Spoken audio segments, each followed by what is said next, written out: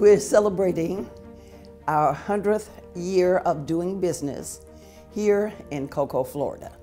My father-in-law, Richard E. Stone, was looking for permanent employment.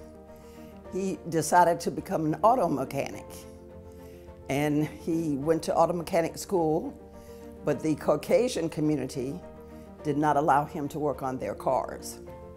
So as a result, he was looking for something that he can make a living with and take care of his family. And he did his research and discovered that there were no funeral homes between Jacksonville and Miami that served the African American community. And after that, he went to New York and he studied mortuary science and became a licensed funeral director. He chose Cocoa because he thought it was the center of Brevard County. He lived in the Melbourne area. All of his family lived in Melbourne, and he felt if he moved to Cocoa, he would be able to serve both the north and the south ends of the county.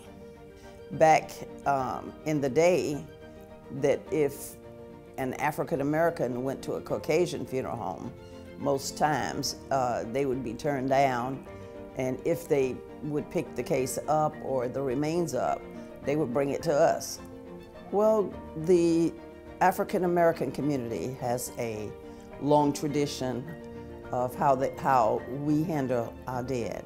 And most of the people that Richard E. buried were his friends and neighbors. And so it was quite a feat for him, not only to handle them as a business person, but also because he knew them personally. And he wanted to make sure that everything was absolutely perfect. Cocoa has supported us as a business.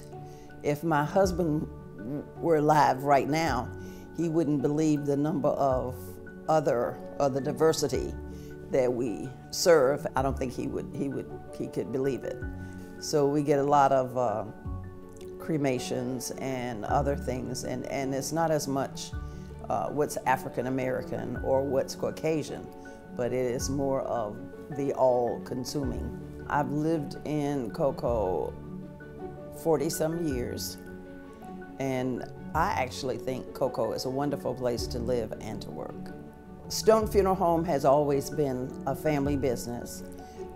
We've encouraged most of our children to study mortuary science.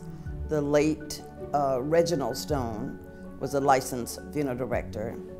We have our younger son, Condor E. Stone, who is the licensed funeral director at the Stone Funeral Home facility in Melbourne.